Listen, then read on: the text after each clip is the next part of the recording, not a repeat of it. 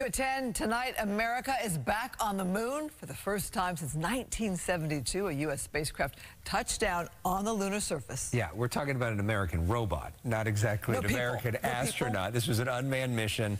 A South Bay company played a huge part in the project. Fox 11's Laura Diaz live in Torrance with details of the coolest story of the day. Laura. It is really cool.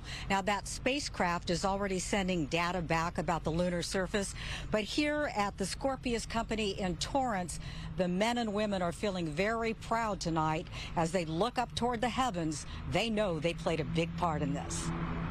I'm thinking that we have a spacecraft up there that's got our tanks in it. On a day when the impossible became a reality, the president of a Torrance space launch company looked at the almost full moon with an even greater sense of awe. So about 15 or 16 years for the project. Yes.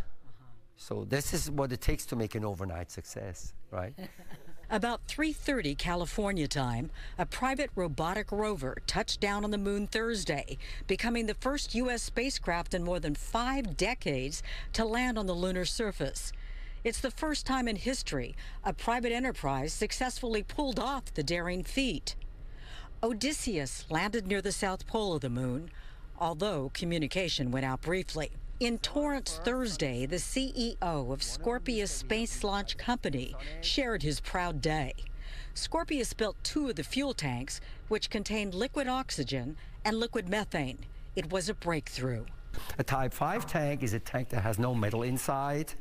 It's carbon fiber only. It's structurally very strong. It's super light. It can take all the cold. This can go all the way to liquid nitrogen and even colder. In this particular case, it runs about minus 275 degrees. Earlier today, the Scorpius team worried a little and then celebrated, as you see in these images. It was an achievement years in the making, one the CEO shared with his team. Doing something that we were told can't be done, and then making it to perfection, and then seeing it now fly and now sit on the moon. It's just so rewarding. It was great to hear him speak of his team in such glowing terms. I can tell you right now that everybody's taking a little bit of a bow, but they have some other projects that they're working on.